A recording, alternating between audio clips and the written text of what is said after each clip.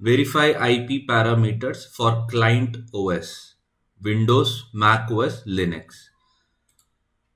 So this is a new topic which is introduced for the first time in this new CCNA 200-301. Okay. So what does it mean? So it is nothing but it is an information on setting up IP parameters on these platform. Okay, platform like Windows, Mac, Linux. Say for example, right now I am on Windows. Okay, so how do I check my IP parameters? If I do IP config here, it will pull all the IP parameters. So what does valid network information should look like? It should have an IP address assigned to your system, along with the subnet mask, along with the gateway. So these three are very much important or mandatorily. Okay, without these three information, your laptop cannot connect to internet or something. Okay, so what are the three things that get uh, assigned to these adapters? So these are adapters. Okay, so what are adapters? These are NIC card. Okay, NIC card has a chip inbuilt which is capable of transmitting and receiving the internet packets. Okay, say for example, if I type laptop NIC cards,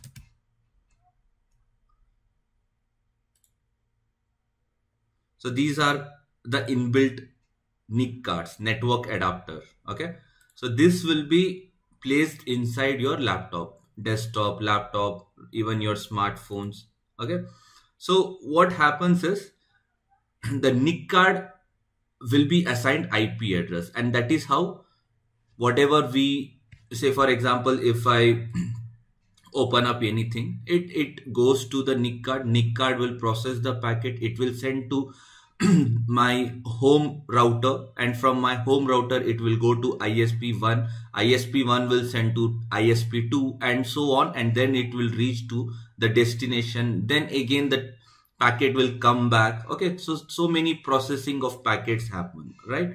So the main thing is, in case if you do not get IP address, then there will be no processing of packet. So the main important thing that your laptop has to get is IP address, subnet mask, and the gateway. Okay, gateway is your home router. Okay, say for example, if you check this, okay, so let me draw this, so how exactly it would look like. Say this is ISP1. Okay, let's say it's a AT&T internet service provider, so they have given you 1 Gbps of internet speed. This is your house. Okay, so they will give the connection to the Wi-Fi modem. Okay, now your Wi-Fi modem is broadcasting the signal, and say for example this is your laptop, so you will get IP address, subnet mask, and gateway. Okay, so gateway is nothing but gateway is this particular modem's IP address. Say for example that is 192.168.1.1. Okay, so the gateway here will be 192.168.1.1.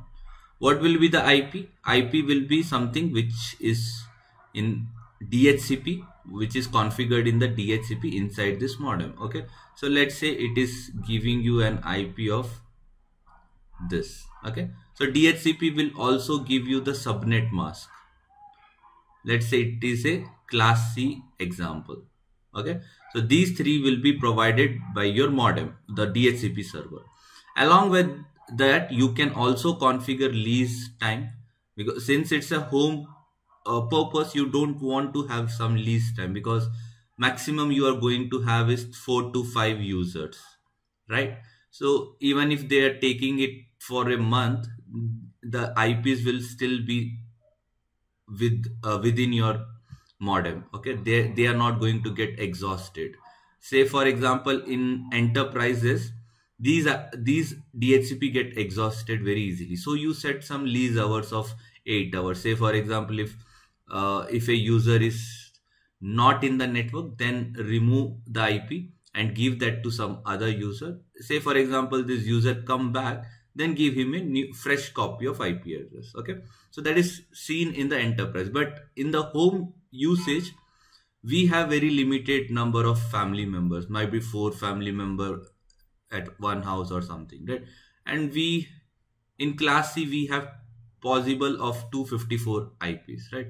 So we have plenty of them, so we don't have to set lease time. So my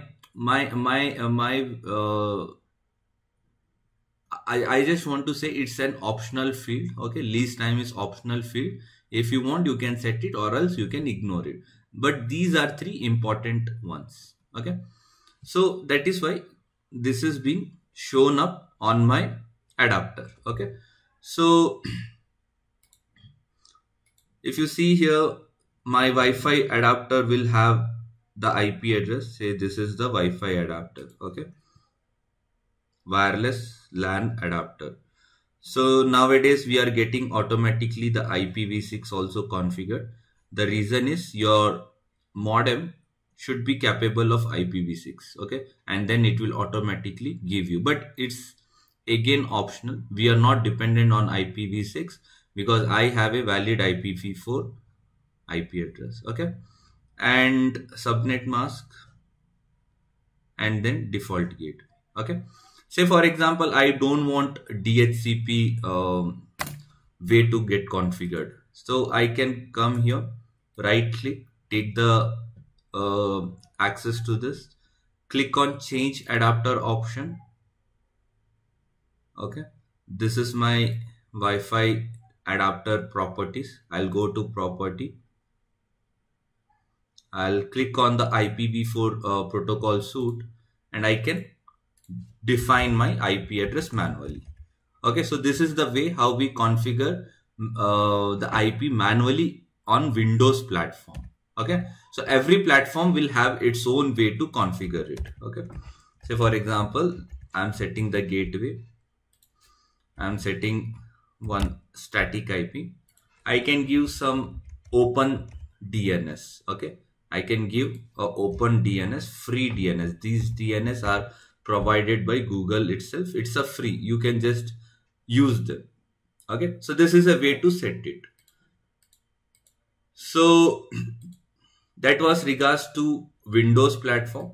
So let me show you how do we do it on the Mac OS. Okay, so for Mac OS, I'll just make use of Google Images. Okay,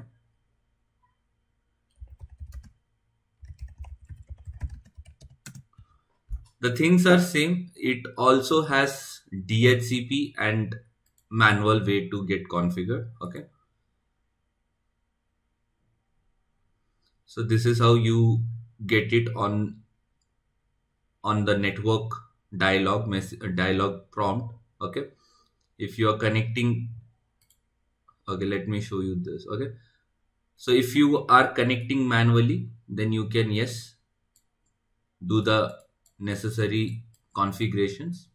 Okay, if you want it DHCP, just click on this drop down menu and click on DHCP, and it will start taking the DHCP values. Okay, so that was regards the Mac OS. Okay, I think you guys should be already knowing this, but since it's included in the portion, I just thought of showing it once. Okay, similar way, IP interface configuration for a Linux platform.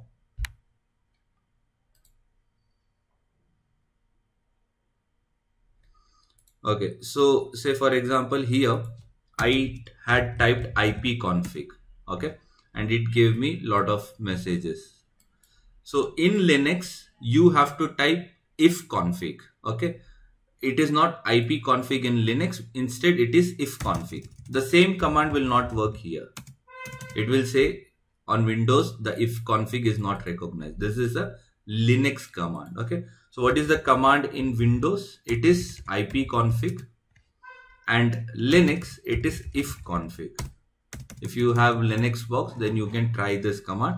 It will give you the CLI way to see all the details. Okay, if you want to see it graphical based, then you have to click on the network adapter option, and yes, this kind of dialog prompt will be appeared. So you can set automatic DHCP.